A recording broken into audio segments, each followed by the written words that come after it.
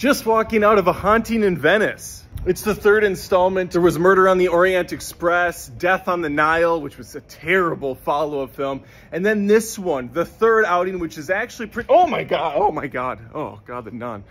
This one was actually pretty decent. I really like the practical effects. I like that it was shot on location in Venice. The master detective is once again back. This time though, it's a scary film. And by scary, I mean there's jump scares, lots of them. This thing has more jump scares than a Blumhouse film. But is it worth rushing out to the theaters to see? I think just to kind of support the movie, yeah. I was alone in the movie theater. It was very sad, it was very depressing. I mean, that's kind of my life. It's definitely not an action-packed film, so if you're looking for explosions and whatnot, you're gonna be very disappointed. And of course, Kenneth Branagh's back as Hercule. Basically the middle of the night, I have to get to my car. Check it out if you want. I'll have a full review on my channel, Adam Does Movies, in a day or two. We'll see you there.